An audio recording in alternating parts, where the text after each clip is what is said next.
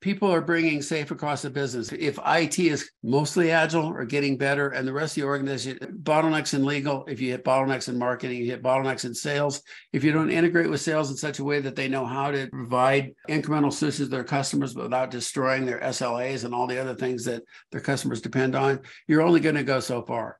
So what we're starting to see here is people pulling SAFe into the business and providing training, strategies, and implementations of agility throughout the enterprise because the need is there.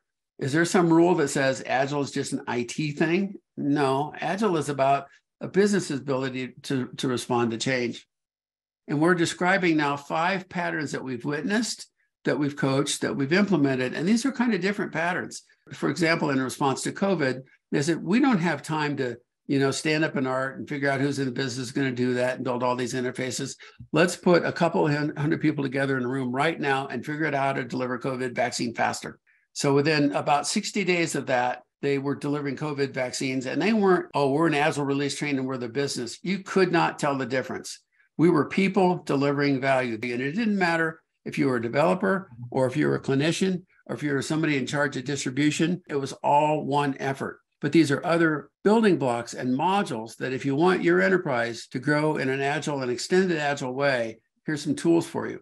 Each of these has guidance on how to build business-enabled arts and how to build combined portfolios and agile business functions as well.